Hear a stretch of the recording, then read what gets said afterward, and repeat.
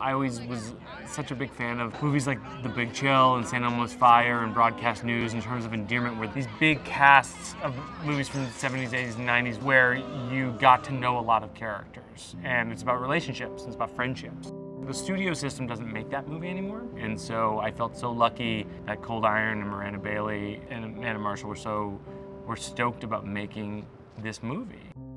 I saw Mike's movie Sleepwalk With Me at Sundance, and I loved it. Just knew I had to make his next movie, and so I met with Mike in New York, and we had a great meeting, and we talked about me doing his next project, and then I emailed him, and then I called him and emailed him and whatever, and called his agent and whatever, and spent 2 years essentially being like, hey, I still want to make your next movie. Let me know. Do you want to work together? And then it happened. Mike is like the old school artists who were comedians and they were writing their own material and they were directing their own material, and he's the new version of that. There's not many out there.